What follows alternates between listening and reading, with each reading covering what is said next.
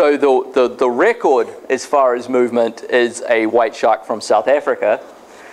This white shark was satellite tagged on the Cape Coast, and it swam all the way to just a little bit, got to Australia, 5,200 miles one way, and that's where the tag came off. So the story would have ended there, except for they had a picture of the dorsal fin of this shark, and there was someone doing a photo ID study on this coast, and they actually saw this shark again 6 months later, right in the exact spot it was tagged. So that's a round trip of over 10,000 miles. So quite a big movement for a white shark, or any other animal for that matter. So what are they doing out there in the deep ocean? We don't really know, because from these satellite tags you just get some information on position. Some types of satellite tags actually give you depth and temperature experienced. And what the crazy thing is when they're out there in the pelagic zone, they make some wicked deep dives. In fact, some of them make dives down to 3,000 feet, which is in the vicinity of where these big six-gill sharks are, which would be like almost 2 times the Empire State Building down. So they'll go make these big deep dives, and then they come up and they hang out on the surface for ages, probably to warm up, and then they'll do another big deep dive. So my guess is to me that's reminiscent of something sperm whales do. So I would postulate that they might be going down after squid or maybe six-gill sharks. So what about, let's get back to our area. What do they do in our area? So there's, in the news recently, you might have seen there's been a lot of sightings of white sharks up in Massachusetts near Cape Cod. And a researcher, a colleague, has put some of these satellite tags on white sharks. And I think he's done 4 or 5. And he just did it last year. And he's thinking, wicked, they're going to go out here, that's going to be great, that's going to be a real big news story. Well, like always, the white shark throws a big monkey wrench in it. The white sharks just go down the coast and they go off Jacksonville. And so they are there in summer, they work their way down, they're here in winter, and then they come back. All 4 or 5 did that. Not a single one of them went out in the ocean out here. So again, just goes to show you have to study them all over the place to really get a sense of what's going on. But when he told me that about the summers up here, New York area, winters down here, I immediately thought of another animal that makes that same migration. These guys, snowbirds. So white sharks are just like snowbirds.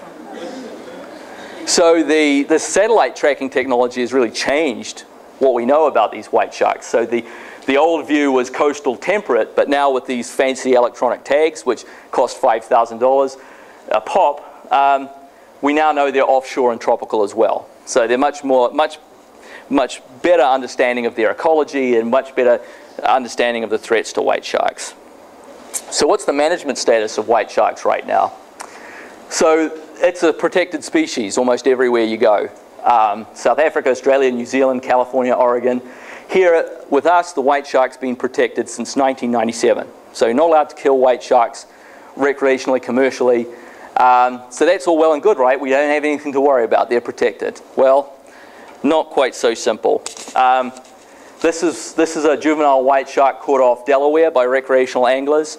They landed it, plopped it down. I think US Fish and Wildlife Office was right here, and the guy came out and was like, "This is a white shark," and they didn't know. They said, well, I didn't know it was a white shark. Didn't know it was protected species. Well, no, they said they didn't know it was a white shark. They said they didn't know. Here's one closer to home. This summer at the start, one of the shark tournaments, a bunch of guys brought in a white shark. Completely, again, they explain the rules to the fishermen, which species you're not allowed to take. They brought it in. They said, well, I didn't know it was a white shark. I thought it was a mako. So white sharks, the juveniles especially, are getting accidentally caught by recreational anglers who don't know how to identify the animal. And to be honest, I think that's a horrible excuse because they're very, very easy to identify. So if you're a recreational angler and you're putting a hook in the water, you should know which species are prohibited and which are not. So it doesn't matter, ignorance of the law is no defense, and both of these people got fined for landing the fish. Of course, together with the, you're supposed to release the sharks, sometimes they don't. Of course, we have an area where there's a lot of these things, gill nets, trawl nets, and white sharks are notorious for swimming into these things. So there's still bycatch of white sharks, especially juveniles, in these sorts of fishing methods. And partially the white sharks, there's all sorts of other things like the smooth dogfish caught in these nets. The white sharks probably come in to scavenge those, and they get caught themselves. So even though they're protected, they swim into nets. They usually drown in the nets, and that's that. So what happens to a white shark that gets caught accidentally by a fisherman? Well, unfortunately, I think it's not uncommon that they might use the white shark illegally.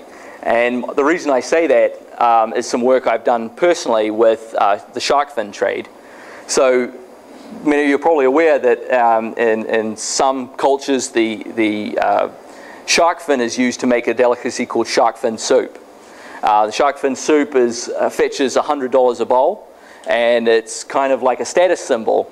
So it's as a result, shark fins are one of the most expensive seafood products in the world by weight.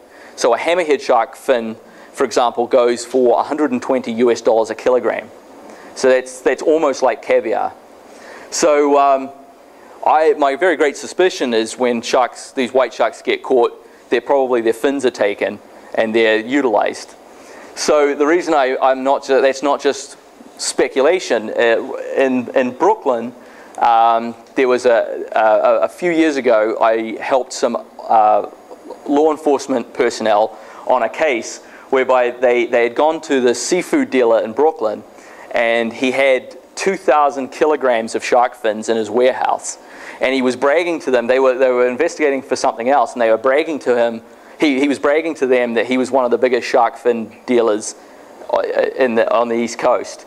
And what they actually started saying, oh yeah, and they started poking around, and they found a big bag of fins that was labeled porbeagle. Now, porbeagle is a relative of white shark, and it's a legal shark to keep. You're allowed to keep the fins of porbeagles, but they dug through the fins and they found another bag that had 21 fin sets inside it.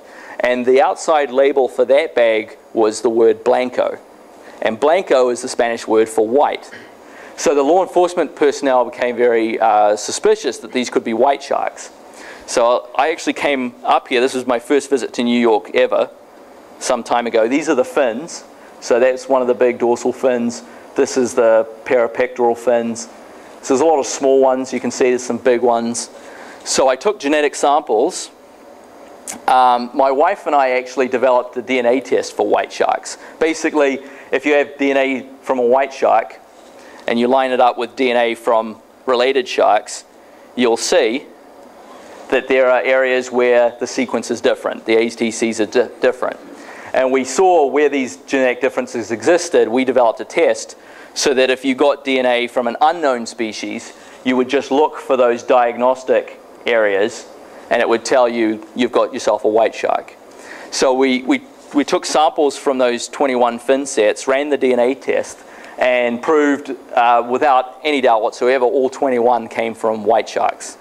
And I measured all the fins, and there was some regression information. I could figure out the total length of the animal roundabout. 18 of them were sharks less than 2 years old. They were in that size range of like this. There was a few that were bigger, that were probably mature adults. So 18 were young sharks. The dealer did not have a good day. He got a $750,000 fine for these. So that was kind of that sent a message to the dealers that you're not to buy these fins. So something good that stemmed from that was right around the same time we were doing this work, there was a meeting of this international treaty called the Convention on International Trade in Endangered Species, or CITES. And CITES is simply a treaty between a whole bunch of countries, and it's to do with the management of trade in endangered species. And every 4 years, they get together, They meet and they decide whether species are endangered enough to be listed. And if the species is listed, then there's all kinds of trade restrictions on using their parts. Now, white sharks, up until this time, there were no sharks at all on CITES. Actually, there was one, the basking shark. In 2000, the great white shark had been proposed for listing, but listing these species on these treaties requires a 2/3 majority vote. And the countries that were opposed to white sharks being on CITES said there was no way to enforce it. They said a shark fin is a shark fin is a shark fin. We could put it on CITES, but there's no way I could tell the white shark from any others. So this rule would not be enforceable, hence we will not put it on this list. The other thing they said is, even though we can't tell a white shark fin from a white shark fin from a white shark fin, we just know there's none in there. Trust us, there's none in there. We don't like the white shark fin. That was literally the argument. So they were rejected in 2000. But in 2004, they were nominated again by Australia and Madagascar, and they had our data with our DNA tests, and they also had our data showing there was 21 fin sets in this Brooklyn seafood warehouse. So that actually, the DNA test actually removed the enforceability, because now you've got a DNA test, so you can tell a white shark fin from others. And it's pretty hard to say that there's no fin trade when one dealer that got snapped had 21 of them that he was getting ready to ship to these countries. So you know, there was a lot of other factors going on, but these little pieces of science helped, and the white shark did get the supermajority in 2004, and then they've been listed on CITES thereafter.